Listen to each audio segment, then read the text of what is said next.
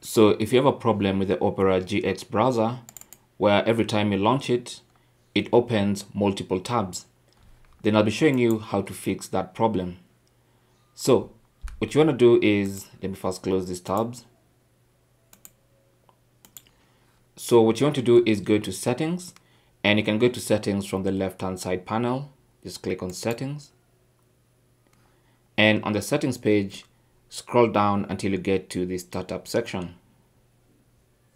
So this is our startup section, and here, as you can see, the default is to retain tabs from previous session.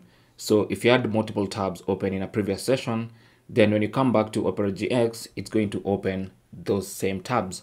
Also, you might have set your browser to open a specific page or a set of pages every time you start it up, and that might be the reason why you're getting multiple pages opening when you start up Opera GX. What you want to do is select the first option, which says begin fresh with start page. If you select that option, every time you launch Opera GX, it's going to launch with the startup page, just that page, and no other tabs are going to be open automatically. Thanks for watching. Leave your comments and questions down below, and good luck.